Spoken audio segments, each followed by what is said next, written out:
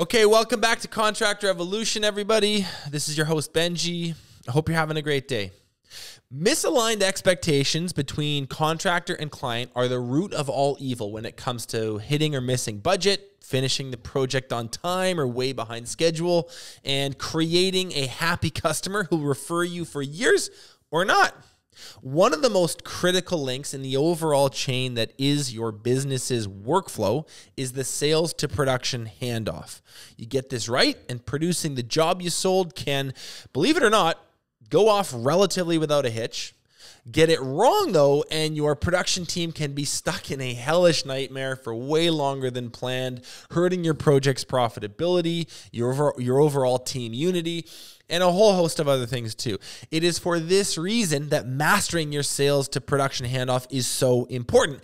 It seems more straightforward than it actually is, though, which is why we've got one of our favorite guests back in studio. He's a friend of the show, Paul Atherton, Breakthrough Academy's most senior construction coach. And he's here to explain how to perfect this all-important intersection between sales and production. Highlights for me, he goes through the 6 crucial points that you need clarity on with your customer and how most estimators and salespeople just barely understand one of them. And then he shares 2 easy-to-use systems that help you or your team extract the right information from the customer, set the correct expectations with them, and then communicate all of this effectively to the production team so that they can fulfill on all of that. And just because we're nice, we're providing these 2 systems for free. You can download and implement both the project charter and the DECA analysis right away by clicking on the link in the description. If you like this episode and it resonates with you, I highly recommend you go check those systems out. It's our way of saying thanks for listening. Okay, let's dive into how to master your sales to production handoff with Paul. You're watching Contractor Evolution, where we unpack the systems, tactics, and skills you need to take your fast-growing contracting business to the next level. You're here to learn what it takes to scale up, work less, and increase profitability. You've come to the right place. Stay tuned to learn what separates the new breed of contractor from the old school, and welcome to your ultimate guide on the business of contracting. Hey everyone, welcome back to the show. I am joined by a friend of Contractor Evolution, the great and powerful Paul Atherton, one of our most experienced and wise construction coaches with Breakthrough Academy. We've had him on other episodes. If you've not listened to those, go check them out. He is one of our best and brightest, and we're really excited to have him. He brought me a coffee. He came all the way over from the island. He's taken some time out of his busy schedule to shed some light on what we call the sales to production handoff. This is the link in the chain where the sales team, the estimation team, the people that have basically quoted the job, estimated it, made promises to the customer, sold this to the customer, is now passing this off to the production team so that they can go build it. And this is often a part of the process, part of the workflow that's fraught with communication breakdowns, missed expectations. It's a very, very, very critical handoff, as you can probably imagine. Paul, let's start with an easy one. Why is this link in the chain so important? This link is extremely important because if it's weak or broken, you really increase the likelihood of core issues coming up. Okay, because typically what you see in any transaction in life between like customers and vendors, both parties will have movies in their mind that they've made up based on past experiences on how that transaction is going to play out. So if you don't have a strong link in this chain, what happens is there's misalignment with both those movies, and what you see is like friction in communication. Like trust issues can develop between both parties. You'll see interdivisional strife happening amongst like the company. Like the production team's like, oh, these sales guys just screwed us again. The sales guys are going, man, the crew's complaining again. Like there's huge interdivisional kind of people can get at each other's throats when this is not done well. Yeah, totally. They start getting political with each other, right? And then what that leads to is like you'll probably find an increased likelihood of there being quality issues, and then that'll affect your referral count, and then obviously the company's net profit at the end of the year. So those are some not so good things. Obviously, very, very important to clean this up. How, like from your experience, you've worked with a lot of different companies. How big of an issue is this for construction and trades, broadly speaking? Do you see this a lot? Yeah, this is one of those. This is one of those areas of a company's operation that tends to get missed, where most people think they're just good enough. And when you ask them, hey, what does this like handoff look like? They go, well, you know, it basically breaks down to like, we have good memories, we have good conversations, we communicate, and then they're doing it from the head. Well, and then they say, and then we'll build like a list of like what we're doing on the job, and then we pass that list off to production, and then what more do you need? And I'm like, well, that's like very valid, by the way. Like they made a list, but what we found is that in order to be like really, really good in this area, there's like a few other things that should be taken into account. What kinds of details often get missed, do you find? Well, there's like 6 categories. So the first one, like I mentioned, is deliverables, and that's where a lot of companies stop. So they'll build a list of like really simple deliverables, and they'll say like, okay, customer is going to pay us like $65,000, and we're going to go do X, and here's a list of all the things that we're doing. Okay, production, go do those things. It's good enough, right? Right. But there's other things too. There's basically 5 more things. There's like core needs of the customer. There's project exclusions, project constraints, project assumptions, and then there has to be an assessment of the company's capabilities to actually follow through with any promises that were made. So most business owners are operating on 1 out of 6 of those things, which is essentially the client has asked us to paint the house with 2 coats of blue paint. We're going to do the windows in black and the doors we're not going to touch. Go do this. Or, you know, the customer has paid us to build this retaining wall, add some trees to the front yard, build a patio with some pavers in the back, whatever. But you're saying like the deliverables part is a fairly rudimentary checklist that misses a whole bunch of like nuance and detail and emotion, opinion that like the customer may have that hasn't been extracted from them or communicated to the production team in any effective way. And that's where a lot of these, you say it like they have movies in their mind. The production team is like, well, this is just the way we always do these jobs. And the customer has another movie which is like, well, this is the way I always like to have these jobs done. And they're playing completely different reels. They don't look the same. They don't sound the same. And that's where this stuff kind of crops up downstream. Yeah. Like the company has been like performing like a lot of these jobs over and over and over again. So they may have their own movie reel, and the customer might have done a similar type of job with a contractor once or twice in their life. And they've watched maybe some programs on TV and got some advice from their neighbors. And then they have their own movie reel, and there needs to be some sort of a system in place to try to bring those as close together as possible. Yeah. Is this, in your experience, and I'm not trying to point fingers here, I'm a sales guy, is this more the fault of sales, production, a little bit of both? Like, I'm not trying to shed blame, but I am wondering like where the responsibility of this lies, whose shoulders this responsibility lies on more squarely. Well, that's the problem is people ask this question a lot in their companies. They're like, whose fault is this? The sales fault, or this is the production guys. I sold this job and they're not producing and making the customer happy. So it's actually no one's fault. Okay, let's just state it's not anybody's fault. It's the reason why these issues come up is because there's just usually a breakdown in processes, or there's a significant improvement that we can make in the processes in that handoff. Can we talk about some of those improvements? Yeah, for sure. So when you're working with a business who is like really clearly struggling with this by your assessment, you're getting to know the entrepreneur, you're getting to know the inner workings of the business, and you're like, okay, this is like your sales to handoff, your sales to production handoff is broken or weak. What types of systems do you begin to implement that start to move the needle and improve this? Well, I think it goes back to those kind of 6 categories that I mentioned. So just to kind of shed some light on those 6 things and to list them out again, it was deliverables, it was customer core needs, job exclusions, job constraints, job assumptions, and then an assessment of whether or not the company has the capability to follow through on any promises that were made. I'm just writing this down. So core needs, exclusions? Yeah. Well, core needs, exclusions, the listed deliverables, which is what most people do.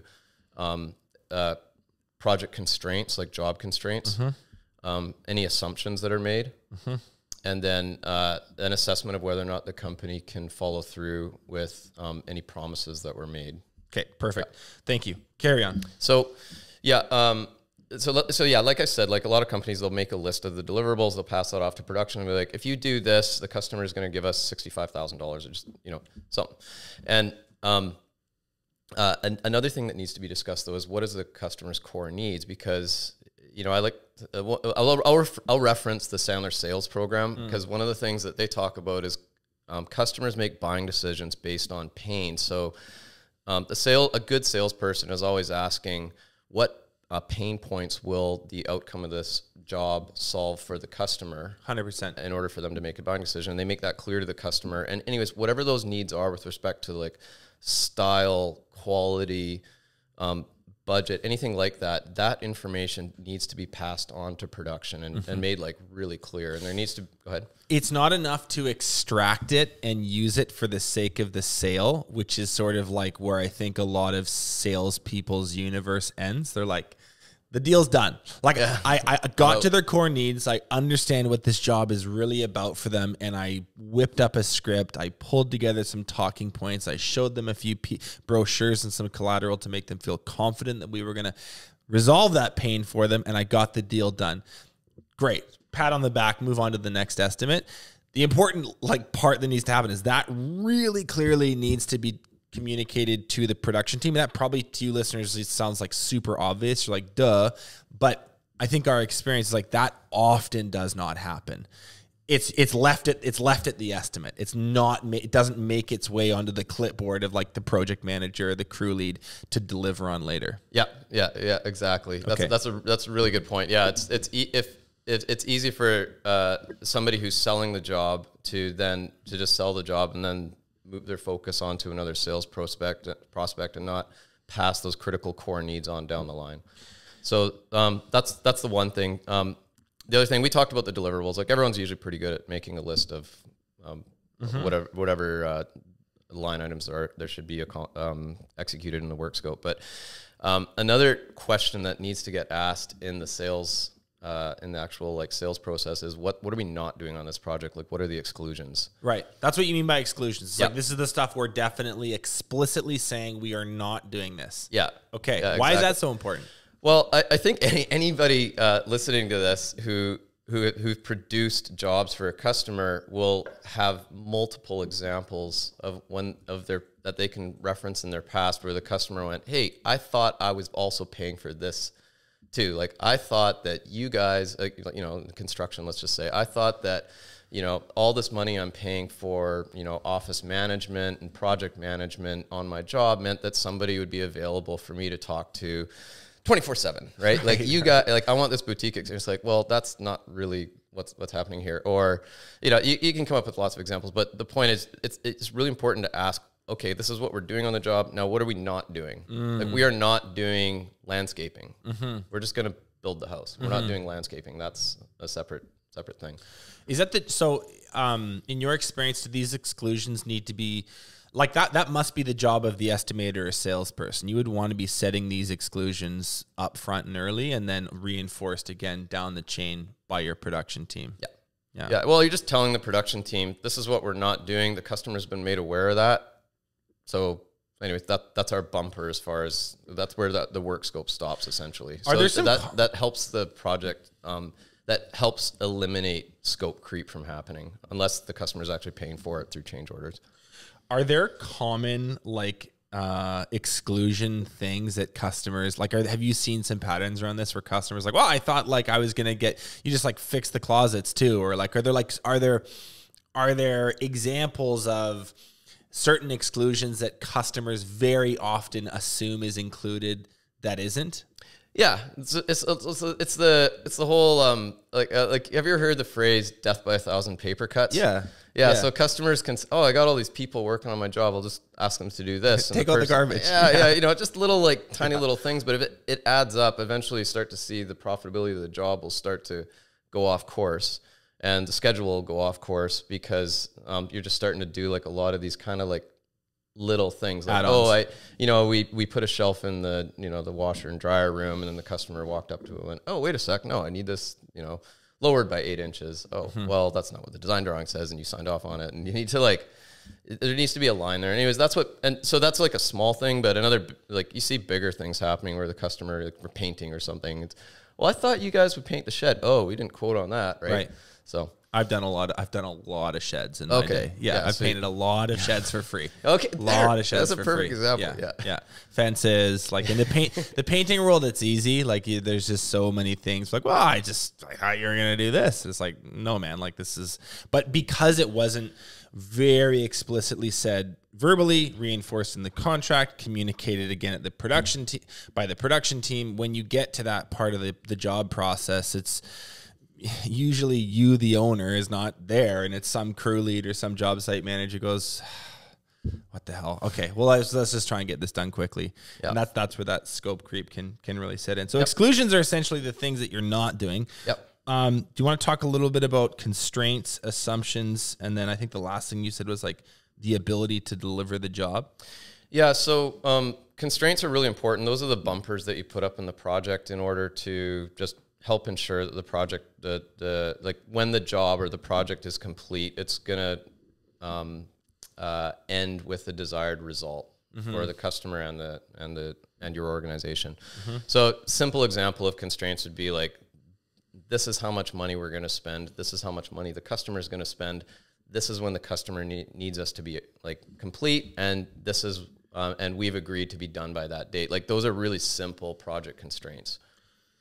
Completion dates, good example of a simple constraint. What would be another one? A lot of like scheduling activities that need to happen like during the life cycle of the job. If it's a 3-week job or like a 2-year job, there's a lot of little constraints in there. Like, oh, the window package has to be ordered because you can't get windows anymore in 2 months. It takes, 4 to 6 months. So we need to order that window package right now. Like that's considered a project constraint, like that, anything on the critical path. Got it. And then sometimes customers will come up with little one-off things that, hey, this is a project constraint. We can't park here.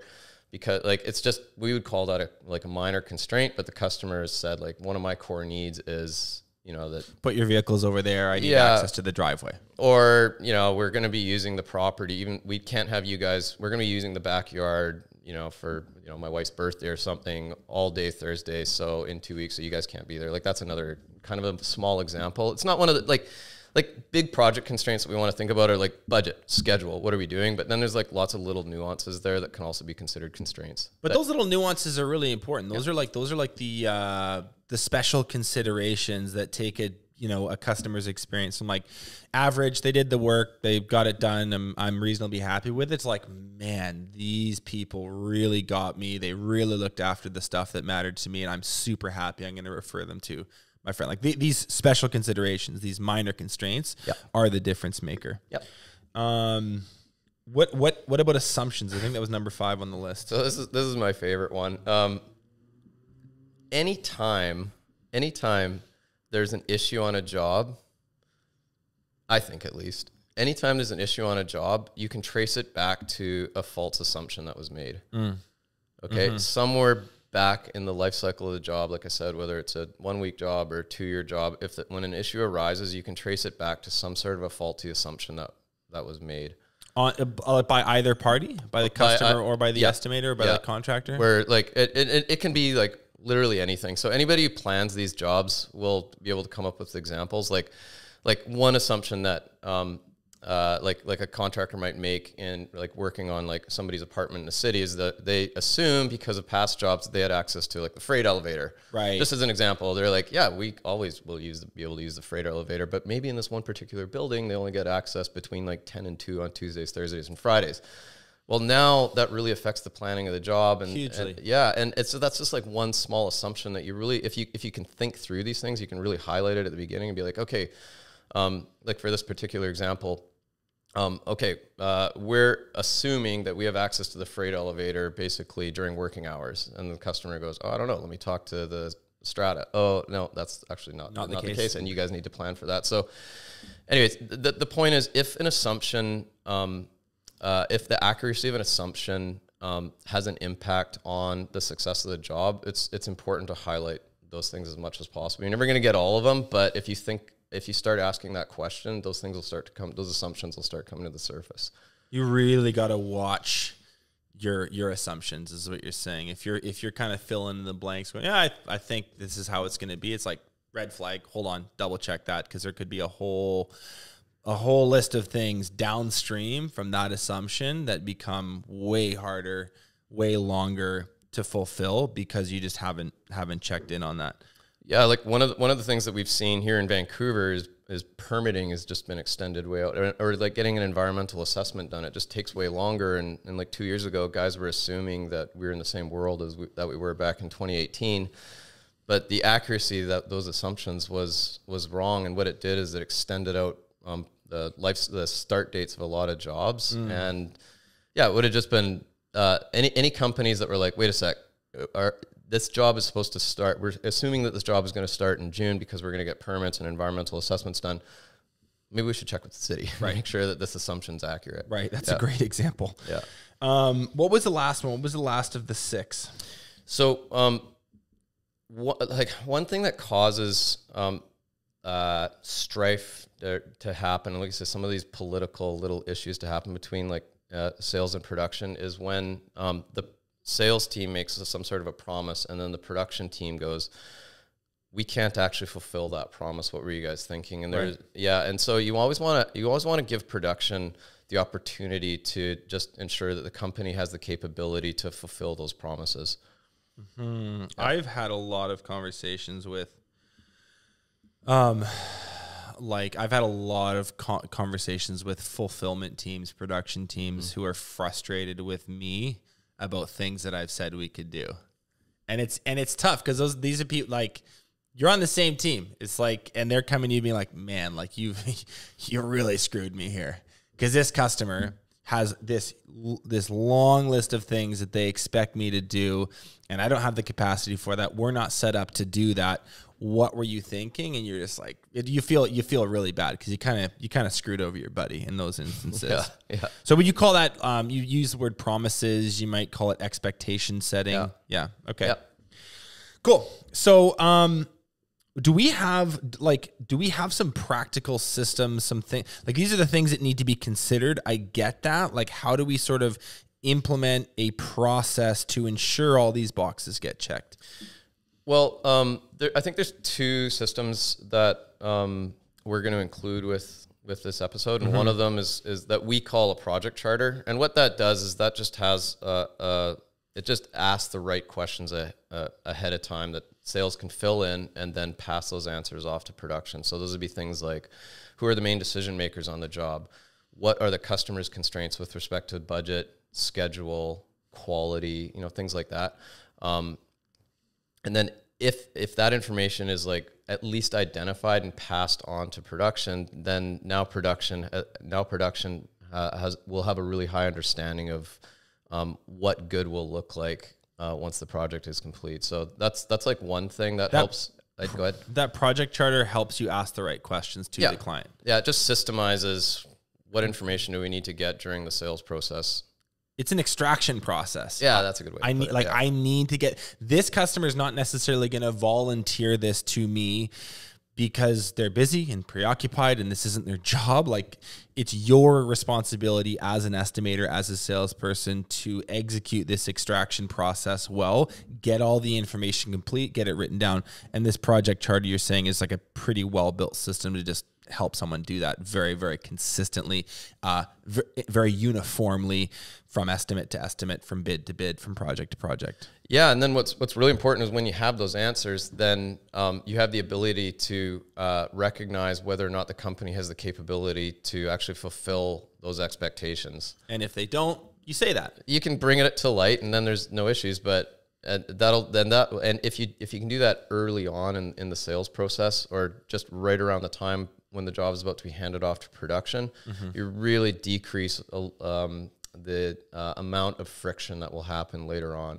Okay, if that's not highlighted. And then another thing that we're gonna another system that we're gonna include is a document that we call just a DECA analysis. And what that does is that just asks the right questions, helps the user ask the right questions around what deliverables are involved with the job, what exclusions that need to be taken into account when planning the job, what constraints are on the job, and then what assumptions you're making. And then we have really good examples in that document just to help people get creative and help them take those processes, those systems, and inject them into their own organizations. That's what DECA stands for: deliverables, exclusions, constraints, and assumptions. Yep. Okay, cool. So these two, would you say these two systems are pretty intuitive? If a contractor downloaded these and read through, they're like, oh, okay, I see how this fits into my business. Yep. Okay, cool. Yep. So guys, everyone listening, like, this will be available. There'll be a link in the description. You go click that link. You can download both of these things for free. As with a lot of our episodes, we love to give stuff away. We want to make implementation easy. So go check those out. Sort of final big questions here for you, Paul, is like, what will a business owner notice if these two things are implemented and this link in the chain gets solidified, gets closed?